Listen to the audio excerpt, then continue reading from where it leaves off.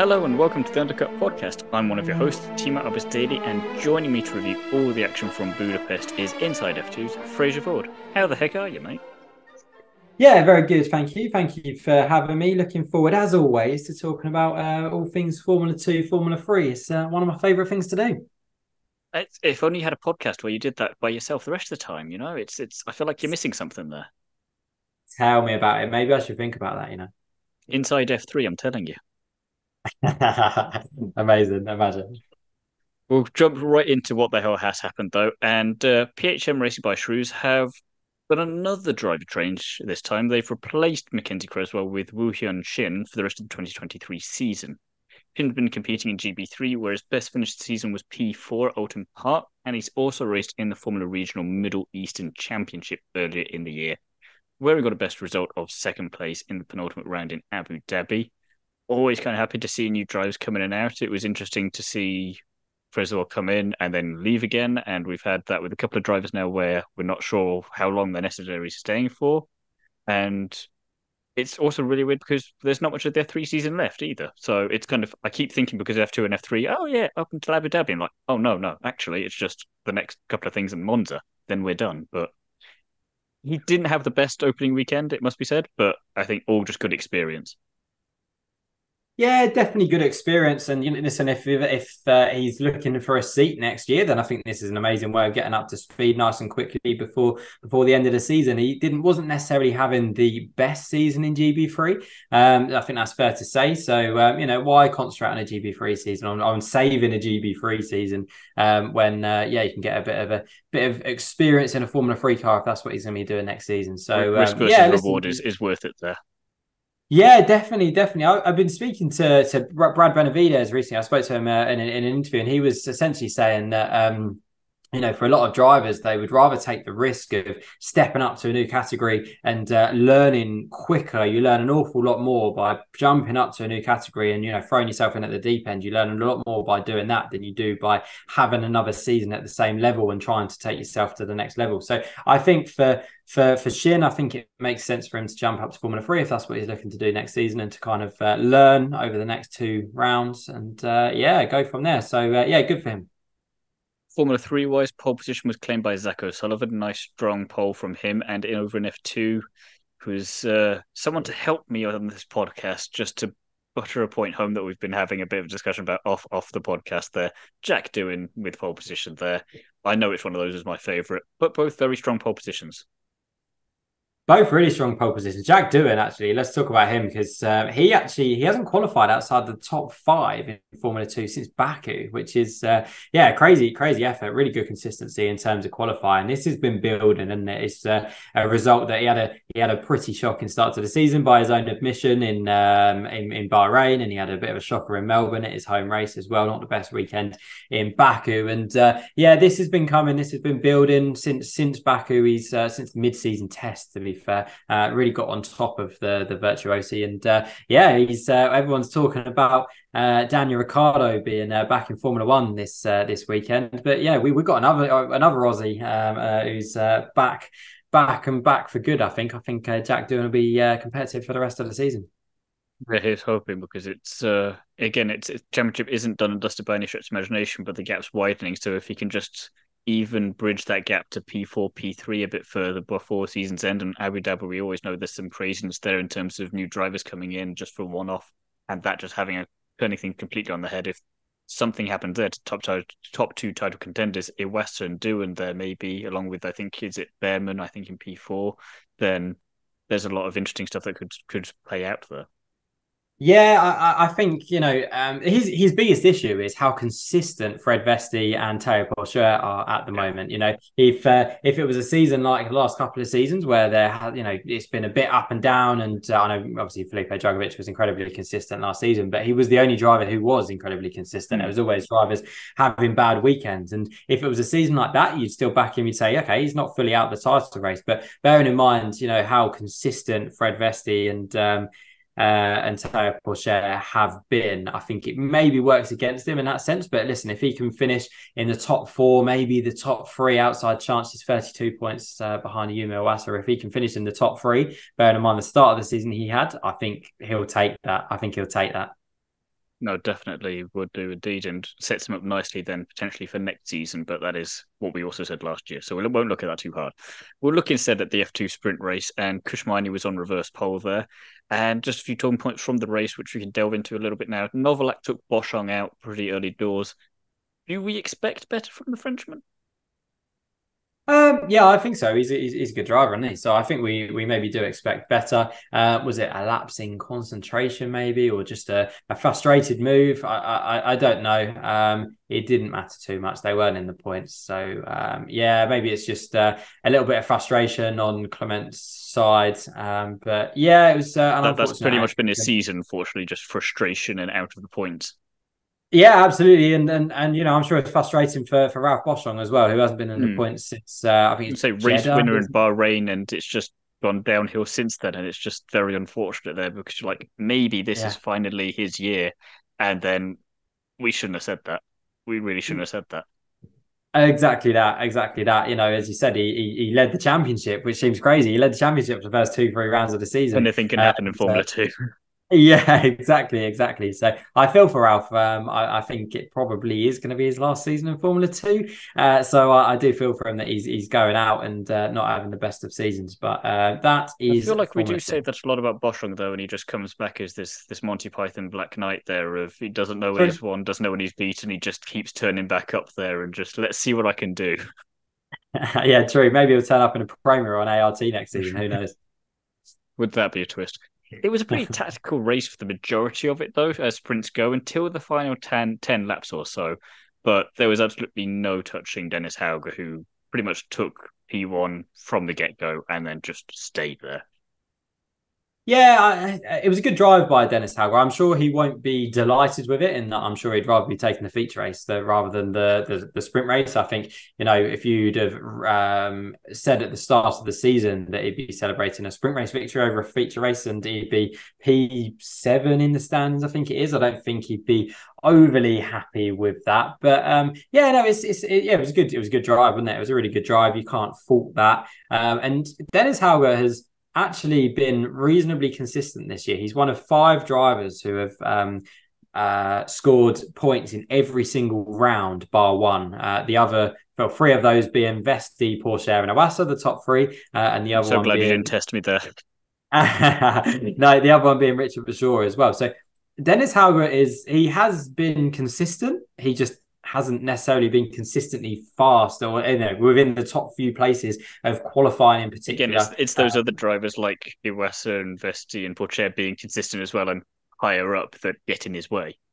100%. I think Dennis Hauger's maybe a bit of a victim of it being, in my opinion, the best Formula 2 grid we've seen since 2018 when you had George Russell, Orlando Norris, Alex Albon, etc., etc. And I think Dennis Hauger is very much a victim of that. I think any other season, and maybe he would have been, one of those drivers competing for the championship. But yeah, we've just ended up in a season where there's so much talent, there's so much consistency at the top of the standings that yeah, he's fallen behind a bit. But he'll be back. He'll be back next season with a bang, I'm sure.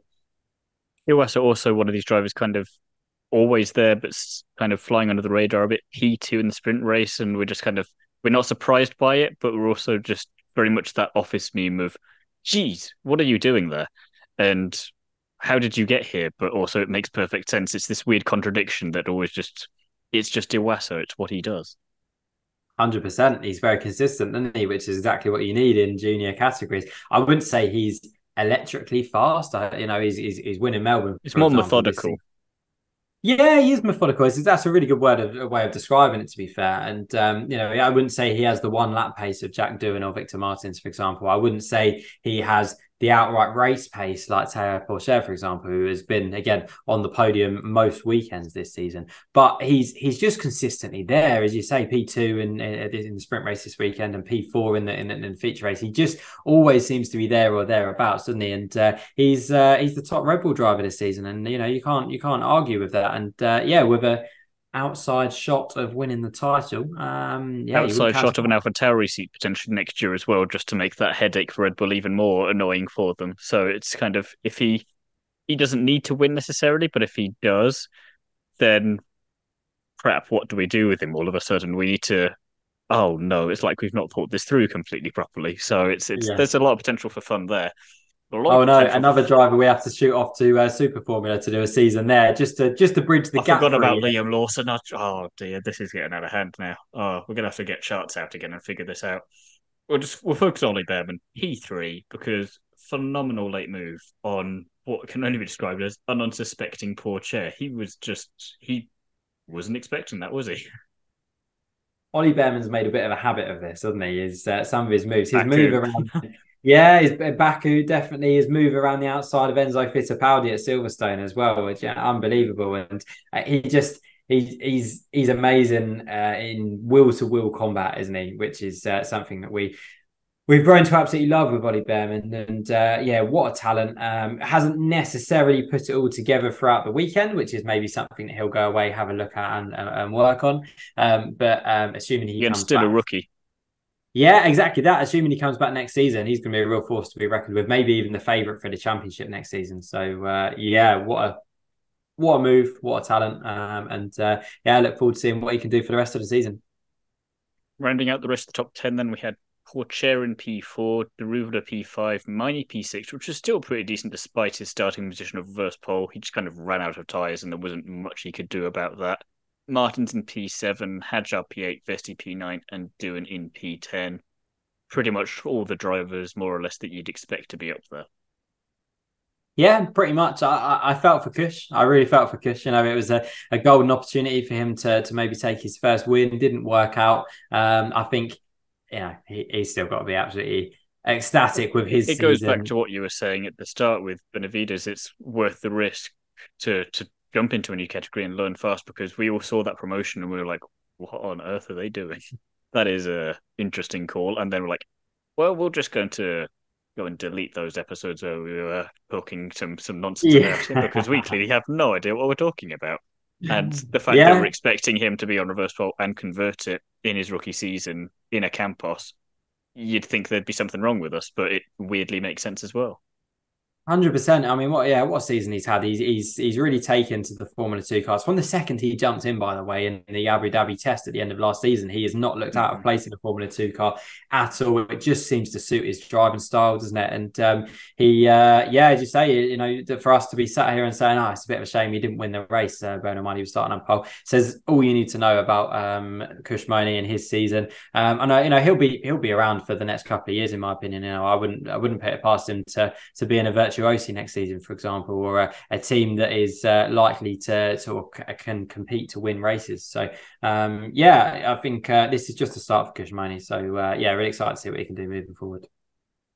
Looking at the feature race, then it was another bad day for Novalak. DNF'd pretty much straight out the box, and I have written, "Oh well, never mind," because there's not really much else we could say on that one. That's essentially his season again, as we're saying there. So we had more entertainment though from Crawford and Maloney down the back of the pack, and it was nice to see that elbows out aggressiveness. But my oh my, they did realize they weren't fighting for points, didn't they? Yeah, it was. I mean, it was certainly aggressive from Jack, wasn't it? He's definitely got his elbows out. I It's think that's very fair to say. Perez-y for later on in the F1. It was like I've seen this before. Exactly that, exactly that. It was aggressive. It was hard racing. The stewards didn't see anything wrong with it. So I No, guess that tells you everything you need to know. I don't think Zay Maloney was overly impressed with it, especially as you know, fellow Red Bull juniors. I'm sure they will have a chat about that at some point. I'm sure. But yeah, listen, Jack's had a quietly good season as well this season. A few podiums here and there, which I think he'll be happy with. He's looked the better driver than Isaac Hajar, who I think a lot of people were tipping mm. to maybe come in and have a really good season. So yeah, So really, we really. skip ahead to Hedgerow a little bit there just to go on to that because one of the things I'll go off my note in a second, but one of the things I was kind of surprised at until that bit of the feature race because I thought up to that point, oh, he's been fairly quiet. Maybe he's taken the time, he's matured, but we haven't heard him on the radio in ages moaning about something. Maybe he's turned a leaf and Crawford besting him is getting the better of him, and then oh no, never mind. He's back on again, and he's annoyed that he actually has to race someone. Yes, it's Cordeal, and you might not be expecting it to be from him, but the alternative strategy was working really well for Cordeal, and he was well within his rights to fight for him. So I'm not sure why Hadjar was complaining, to be honest. Yeah, I get the frustration now. I mean, Cordial almost has nothing to fight for, so I do understand the frustration from But Isaac's he's also point got of view. nothing to lose. He has also got nothing to lose, and I guess if you're running dead last and you're having a bit of a boring race, and it's for track position, then I guess it's just it's it's your way of entertaining it and maybe practicing that will to will combat. So Cordial didn't do anything wrong, absolutely not. I can understand Isaac's frustration, but I don't think Cordial did anything wrong. It didn't ultimately cost Isaac Hajar too much. No. I'm sure looking back at it at the end of the race, he maybe he'd forgotten about that one quite quickly, given the race that he ended up having. But yeah, interesting one, isn't it? And I think we should expect to see Isaac Hajar running in the top 10 more regularly towards the end of the season. I think he's turned a corner. And I think, he'll be setting himself up for another season in Formula 2 next season. So, that's maybe something to expect for the rest of the season. I don't know about you, but for me, whilst there was more race to run, the highlight of the race and of the weekend, enough to for me in particular, was Alex Brundle's quote on lap 14 about Jack Doohan's tyres. Look, as Alex Jakes was saying, an absolute corker again, Brundle. It's a bit like porridge. Doesn't look great, but it seems to be working when describing Jack Doohan's tyres. And where does he come up with these brilliant descriptions? Yeah, unbelievable, isn't it? It's you know what? I absolutely love Alex Jakes and Alex Young Brundle in the commentary box. It's just meant to be, isn't it? It really is. It really is. The two of them, you can tell they get on so well. They work so well together. And as I say, it's just meant to be. It's just one of those combinations that just works, isn't it? And I think please, keep it as that for years to come. Hopefully, Alex I want Jakes that for the continues. F1. Yeah, I mean, amazing. Just sign us up, for F1 TV or whatever, Channel 4 maybe, I don't know. But it's a combination that just works, isn't it? Which is amazing. So, and I like both of them individually as well. They're both great people, aren't they? No, definitely. But something that doesn't work quite as well is that awkward moment for Porcher where you come across your teammate and he's fighting you into turn 4 and runs you off the track just a bit and consequently helps your championship rival, in this case Vesti, and shuffles you then behind Hadjar. Imagine that was a fun kind of meeting after the race. Yeah, I'm not sure there'll be, well, from Teo's perspective anyway, I'm not sure he'll be giving Victor Martins a big hug after the race and saying, well done on your podium, mate. I'm not sure he will. It's a really interesting one. We've just been talking about it. We've been talking about it on the F2 show as we reviewed the Budapest race weekend. And there's two sides, there's 2 points to this, right? I think the first point is Victor Martins simply defended and Teo Porcher went off track. Whether or not Victor Martins should have defended that aggressively, I don't know. Maybe Teo Porcher was maybe a little bit too aggressive with his overtake. And I put a poll out on Twitter. I was interested to see what people thought of that. And actually, 52% of the voters said that actually Teo Porcher was too aggressive in their opinion, and Teo Porcher maybe should have waited a little bit, which was a really interesting perspective because I guess my first initial reaction to it was, wow, Victor Martins is defending aggressively there. But maybe they're right. Maybe Teo Porcher should have waited a little bit, particularly given his in the context of the championship, he had more to lose. He's got the more experience level there. He's got more to lose as well if it goes wrong. And at the same time, maybe with all the other drivers this weekend, there was just something in the air that just made them all that extra bit aggressive for some reason. 100%. And someone on Twitter actually said that they're both too aggressive. They're both really aggressive when they fight against each other, which maybe is a fair point as well. I'm thinking back to Monaco where they had a little clash as well. But that's one point of it. Who was more aggressive, Martins, Porcher? Should they maybe have? Should Porcher maybe have retrospectively given left it a few more corners, if you like? The other point to this is ART. I know we don't have team orders as such in Formula 2, but for ART to pit Victor Martins on that exact lap, knowing that exact moment that Victor Martins would come out in between Porcher and Vesti, his main rival for the championship, I didn't really understand it. I was screaming at the screen saying, why didn't you pit Victor Martins 2 laps earlier or 2 laps later so that he doesn't come out exactly in the middle of that battle, right? If they pitted him 2 laps later, yes, he would have been further behind Pourchaire and Vesti, but it allows Pourchaire to attack Vesti, which helps him in terms of the Drivers' Championship. But also in terms of the team's championship, Pourchaire dropped back. He obviously lost a place to Hajar with the marbles on his tyres, and then subsequently then lost a place to Iwasa as well. And he lost points for the team as well. And we look at the team standards right now, and Prema and ART are dead level on points after 10 rounds. And maybe if ART had pitted Martins a couple of laps later, they would have been picking up a few more points in the championship and leading the championship, because I think Pourchaire maybe would have had a run at Vesti. Even if not, he wouldn't have lost any places, but Martins would have flown past him on the fresher tyres and then maybe flown past Vesti as well. So I didn't really get it from ART. I know we don't have team orders in Formula 2, and you can't have team orders because of the amount of money that each driver is paying for their seat. I'm not saying that ART should have told Victor Martins to let him through. It's just a curious strategy call and an unnecessary headache. Yeah, I just didn't really understand it, to be honest. But I don't know. What are your thoughts on that? Yeah, no, you're pretty much agreeing, unfortunately, there. To be honest, I can't really have any controversy with you on that one. It does seem a bit curious there. Like you say, you want to play the team game. You've got the rookie versus the veteran, and you need to prioritize the veteran because they've got the chance to win the championship because their future's more up in the air than yours is. And at the same time, it was hard, fair racing, so maybe there's nothing to complain about at the end of the day. We enjoyed it, nothing bad came of it, and maybe we just have been starved of drama a little bit in places that we want to create a bit more where we need it. Yeah, maybe so, maybe so. Yeah, listen, I'm all here for teammate battles and for drivers being aggressive, and it's enjoyable, right? It's enjoyable. Definitely. It was very much a ooh moment.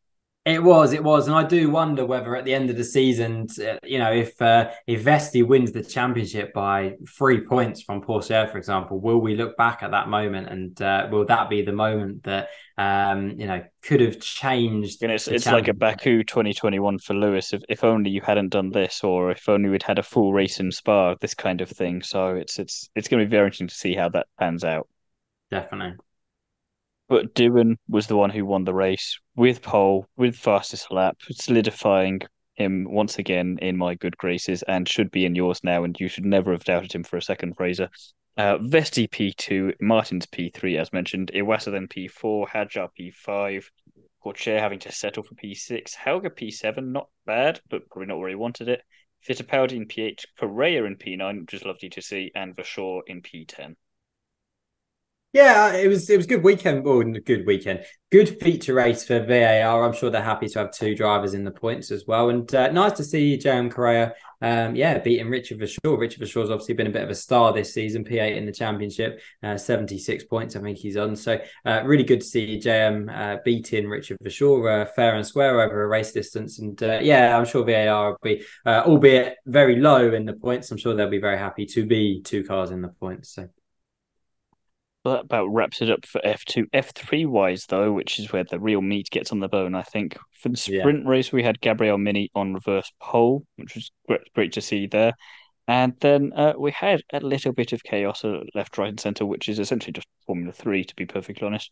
Ido Cohen, Sebastian Montoya, and Nicolas Solov all DNF'd. There was a lap 1 incident for both of the Solov and Cohen, I think, with the consequences. Possible suspension damage. Oh, no, it was for Montoya. But they took their time before materializing definitively for him and bringing out a late safety car. Solov then was caught up in the safety car restart chaos that saw Marty spun around as well as others. And it was a shame because he was on for his best F3 result prior to this, but just not meant to be today. Yeah, not meant to be. It's a shame, and there's so many stories in Formula 3 up and down the grid where drivers are saying, it could have been today, could have been my day. Today could have been my day. There's just so much chaos and carnage in Formula 3, isn't there? That I think probably after every single race, you've probably got the top 20 all thinking they could have been in the points at some point. So and it's not unrealistic for them to think that either, which is 100%. The best bit about that, and also the most frustrating bit about that. 100%. You wouldn't like to be a driver in Formula 3, and it's so difficult in that championship to stand out. And I think that's what makes Bortoletto's championship leads that much more impressive. I say it every week. I don't know how he's got that. We've been watching the races, but we just don't quite understand how he's managed to get such a lead out there. Just like, but you've not really done much. but you have. But I don't understand it.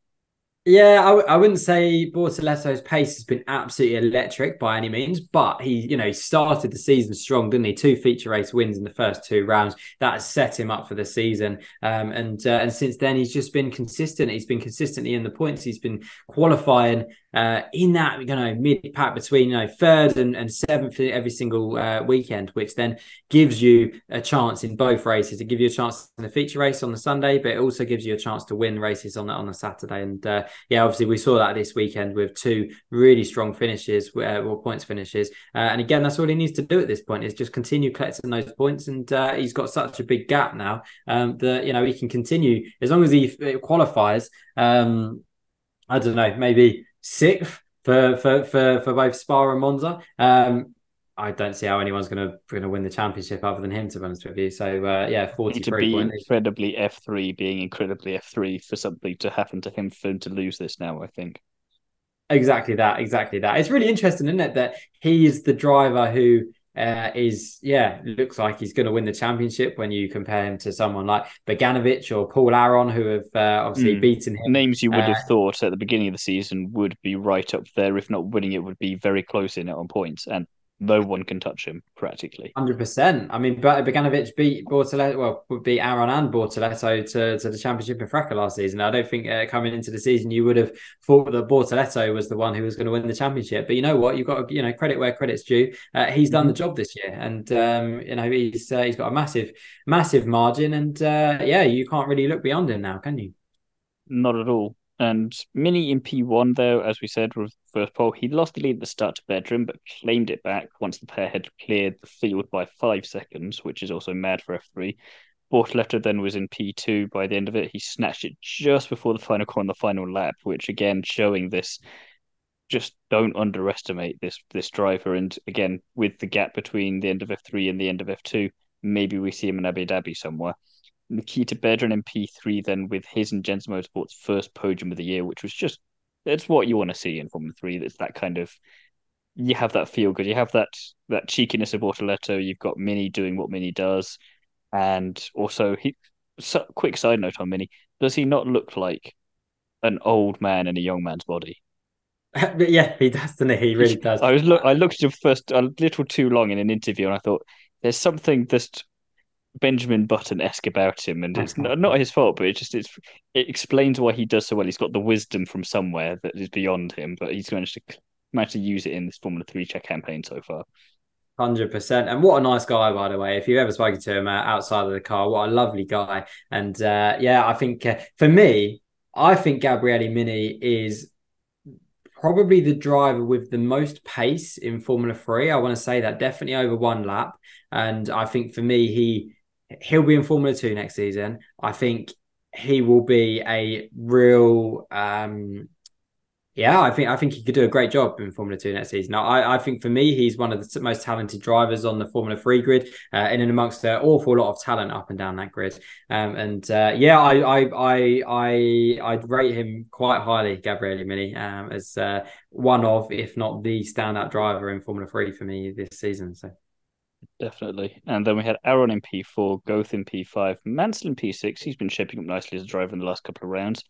yeah. Pinto then P6, Edgar P7, Saucy P8, and Beganovic there rounding out the point scorers there, I think, which was a constant state of fluidity essentially throughout the sprint race because there was just, as we say, there's so much going on in F3 that it's hard to keep track of it all, and you don't know where to look and where to prioritize who we talk about on this because everyone's just doing such a bang up job. Yeah, 100%. You don't know where to look in Formula 3, do you? So. Feature race wise, then Frederick DNF'd with a supposed puncture, but retired, so it must have been something else because I feel like you don't just retire for a puncture, even F3 when they're not as trained for pit stops. You can still change a tyre. So that was a little curious there. O'Sullivan, though, was absolutely dominant and just claimed P1 from pole. Boganovic then P2 and Colapinto again in the points and on the podium with P3. It was a pretty straightforward race, let's face it. There wasn't too much to write home about, but it was a tactical race, but it proved a little bit of drama, but there was not much. It was just the mid pack where everything was kind of going on, but there was also not much going on, if that makes sense. Yeah, it was quite a quiet race for Formula Three standards, wasn't it? Yeah, it We was were treated interesting. too much in Budapest previously with F3, and now it's kind of the expectations too high. Yeah, 100%, exactly. Listen, it was a great drive by Zach O'Sullivan. Absolutely controlled the race, didn't he? Him and Boganovic were in a league of their own. I couldn't believe it when they said that obviously it's his fourth win, which is matches the all-time most wins in Formula Three, along with Frederick Vesti, Dennis Hauger. I couldn't believe that when they said that stat, which is amazing. But I think Zach O'Sullivan is a driver who maybe has gone under the radar a little bit this season. I think he's done a good job for Prema. I think he's clearly a very talented driver. You can see that from his junior record of winning GB3, for example. And I think it'd be really interesting. Again, I think he'll be another driver that jumps up to Formula 2 next season. I think there'll be a few. I think Mini will be one. I think Zach O'Sullivan will obviously step up. Bortoletto, Paul Aron, Boganovic, I think will step up. Maybe Pepe Marti as well. I think there'll be a real gaggle of same as last season of Formula 3 drivers stepping up to Formula 2, and it'd be really interesting to see how they get on this season. But Zach O'Sullivan, great drive by him, and yeah, we'll see how he does for the rest of the season.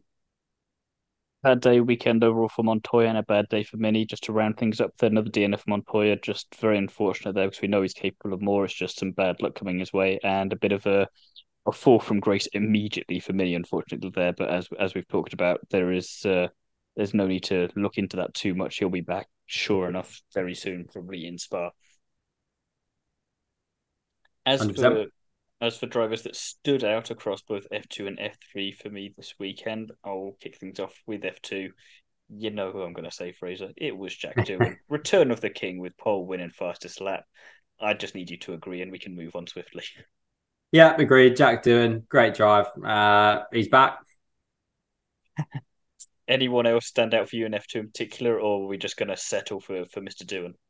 I think you can't look any further than Jack Doohan, can you? So I think for Correct answer. me, Frederick Vesti's consistency is really shining through. Another P2 finish, and he's doing everything he needs to do to win the championship. So I think that's impressive. And Dennis Hauger controlled the sprint race, but again, as I said earlier, I think he'll be hoping for more than just sprint race victories. So, but no, Jack Doohan's obviously It's a good quality in a driver like Helga where you win a sprint race and you're disappointed with it because it means that yeah. you know you're capable of much more and you want that bit extra and you've got the motivation for it, which as a team you're like, yes, we want that and we're going to keep that hopefully.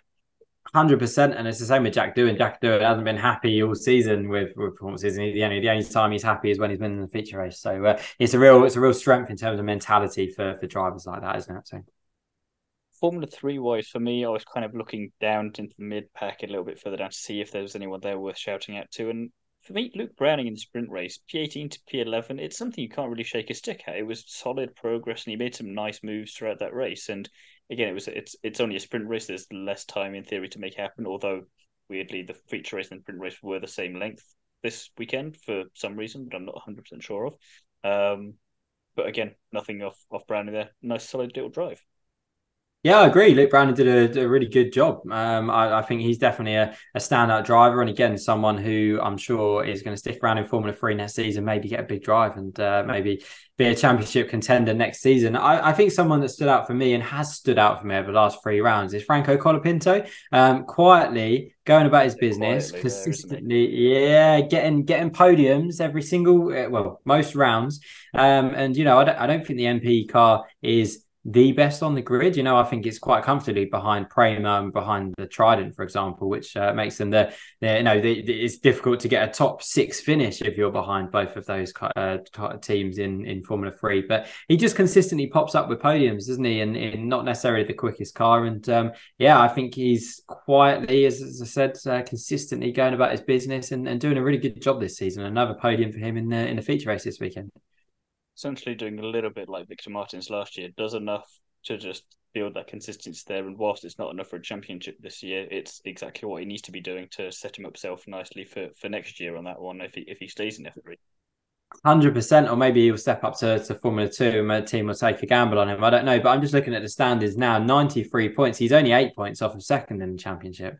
in a car that's quite considerably slower than the cars that are in front of him. You could say the same about Pepe Marti. I don't think the Campos is, the maybe the fourth quickest car in Formula 3, and obviously he's It's up a bit of there a 100 Mercedes points. situation there, isn't it? It's the driver rather than the car getting the maximum out of it and showing that if I can do this in this car, put me in a Prema or an ART, look what I can then do. 100%, exactly that. And I think both Pepe Marti and Colapinto are doing exactly that. So yeah, fair play to them. My last shout out for more amusement purposes is Christian Mansell in the feature race. He did defend well with a car that wasn't able to do much, to be fair, but also the rival for my Alex Brundle quote of the weekend is his team radio, where the team were telling him the car ahead, they're quicker in the final corner, and he comes on cool as anything and goes, and perfectly politely, despite the obvious here, I don't mean to be rude, but no shit. It's just like very much a racing driver's response there to I had figured this out for as much for myself, strangely enough. I didn't need you to point that out to me. He's a right character, isn't he, Christian Mansell? I love the relationship that him and Pepe Marti have. I think it's absolutely brilliant in Yeah, those some great Campos socials garages. with them. 100%. And yeah, listen, he's doing a really good job, isn't he? Last couple of rounds had a great round in Silverstone. Got that podium for the first time, and another really strong weekend in Budapest. Maybe not quite as strong as what it was in Silverstone. Maybe dropped through the pack a little bit, but still showing that he's a really strong driver. He's coming on leaps and bounds this season, and yeah, I think he could be maybe someone to look out for next season as Formula 3 moves into 2024. Get Nigel to come in and help out because we know he's definitely related, don't we, Fraser? Oh, of course. He's obviously related to Nigel Mansell. That's just look at the Only surname. people on the inside really know that one. Exactly that. Exactly that. We'll move on quickly to Florsch Watch there, which essentially we just take a look at Sophia Florsch, how she's been doing this weekend. It's pretty much bang exactly what it says on the tin. Qualified in P28, and I'd say that even though it's tough qualifying in mixed conditions, I think of all the bits of her racecraft, qualifying is probably her weak point here because especially when you've got a grid of 30 cars there. I mean, we know the car that she's in is definitely not the best on the grid, so that doesn't help things a lot there. But I'd say it's not quite as bad as Arthur Leclerc's qualifying from Formula 3, but it's not the two aren't a million miles away from each other. Yeah, so Sophia always seems to climb in races, didn't she? As you say, P28 in qualifying, but was it P15 in the sprint race and P18 in the So feature race? Is that right? P17 in the sprint race, but she made up 7th place in the first 4 laps, which was just Yeah. damn impressive. And then kind of was a little bit there, and we saw Austria as well, what she can do when there's an opportunity to be taken hold of there. And feature race again, 10 places up to P18. Felt like a tricky race there, but solid progress nonetheless. And it's interesting that she most times this season has been beating her teammates. There's been 1 or 2 times where it's not happened. And whilst other teams have been mixing and matching drivers a little bit, she's been that consistent driver within her own team and within some of the drivers at the back of the pack. And she's just there like, I don't need to beat these newbies coming in. I just need to run my own race and see what I can do there. And my competition is not with them, it's just with me. And I'm going to keep going and doing the stuff. And it's one of these weekends, I think, where there weren't really many retirements across the board there. So it was, or if they did happen, she was already past them. So it wasn't helping her anyway because she'd already overtaken them. Yeah, 100%. Great racecraft to make her way through the field. We don't see it very much on camera, if you like, but great racecraft to fight her way through the field. And if she can maybe not sort out her qualifying, that sounds a bit harsh, but if she can get herself up a little bit higher up the standings in qualifying, then I think she'll set herself up lovely for some points in the races. So really, it's that fine margin. If you could get into like P20, P18 for qualifying, and you do what you do in the race normally, then that's points, and that's consistent. Yeah, exactly. And I think we've got to bear in mind as well, I don't think the PHM is the best car on the grid this season. I think that's fair to say. I guess limited by that as such. I think overall, she could be really happy with her progress and with her season so far. Again, we're looking forward to next season with only 2 rounds to go. I'd love to see her back in Formula 3 next season. I think it would be brilliant for the sport and brilliant for her as well. I'll say on the podcast what I've said to you privately in terms of what PHM and other teams do in terms of promoting drivers up to F2. She's, in my mind, still got 2 points on the board, so that's two more than a lot of other drivers have gotten before being promoted to F2. So that's all I'm going to say on that one. Maybe she can do Yeah. a push Miney and just absolutely trance it then when she gets there. We will also mention Jamie Chadwick in this, as she was in the Indy Next category over in Iowa this weekend. Qualified in P13 and finished P10 in the race, so good solid points then. With ovals, staying out of trouble and making progress up the grid is pretty much all you can ask for because it's ovals. We don't want to touch those. Yeah, I'll be honest, I didn't actually watch that race, so I don't know how I she got watched I on. watched the 5 minute highlights and it was just pretty much staying out of trouble and getting on with things. And that's Okay. again the crazy. Indy NXT is very much the cousin for Formula Two and Formula Three. It's got that nice bit of craziness to it. I think there it's a very good feeder series, and I'm glad that she's over there. So it was again she's proving that. I was looking at the championship standings, and it would require some calamity to happen to those ahead of her, but she's not a million miles away from being in the top five overall, which for a rookie year in a category that she's being challenged by is not a bad thing at all. Yeah, pretty solid. And we all know from championships in W Series how good a driver Jamie Chadwick is. So, Mm. yeah, no, great for her. And as you say, as a rookie, being that high up in the standings is obviously a really positive thing. So, hopefully, she'll continue to learn to adapt her driving style to what it's like out in the States. And yeah, who knows? She might be an IndyCar in a few years. I'd love to see that. I'd love to see that too, to be honest. That would be chef's kiss. Yes. As for driver and constructor championships for both of these seasons and both these series, more likely, F2 wise, we've got Vesti out in front still with 153 points. Chair still hot in his heels with 142. I love how I've missed out the name here for P3, but I know it's Iwasa because it's Wow. always Iwasa with 132 points. He's really not far behind. Not far behind at all. He could still do this. He Uh, could, Frame outside chance. Prema and ART, as we mentioned, in joint kind of first on points, but it's Prema in P1 with Countback in ART in P2. And Dams are also in Formula 2 back in P3 on 171 points there. As you're the guest and you don't get to talk about F3 too much, do you want to have a read of the championship standings for the drivers and constructors?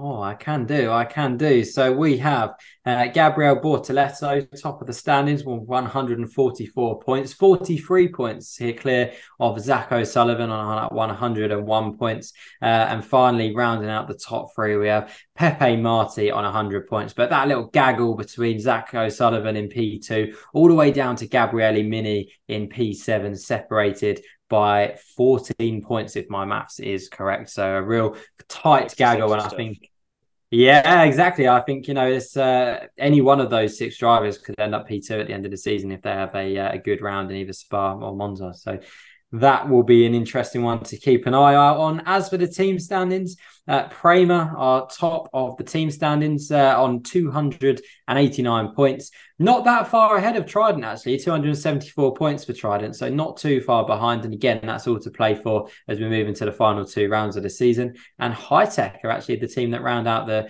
top three, 154 points. But again, quite close between High Tech, Campos, and MP Motorsport in third to fifth. So again, all to play for as we move into the final couple of rounds of the season. Perfectly done. It's almost like you do this on a regular basis for another podcast. It's just spooky. But that is all we have time for on this week's episode. Join us again soon. We'll have some more excellent F1 content for you, most likely in the form of feeder series review action from Spa. So do make sure you've liked, subscribed, and got notifications turned on to not miss anything there. In the meantime, though, Fraser, where can the people find you if they're not sick to death of listening to you already? I was going to say, if you're not sick to death of listening to me already, you can find me over at Inside F2. So yeah, go and check out our YouTube page where we review every round of the Formula 2 Championship. Also do some driver interviews over there, which is quite cool. We're also on Twitter at F2 Inside, and we're also on Instagram at Inside Formula 2. So yeah, go and check us out over there if you want to hear some more Formula 2 thoughts. It's great stuff. Should definitely go and do that.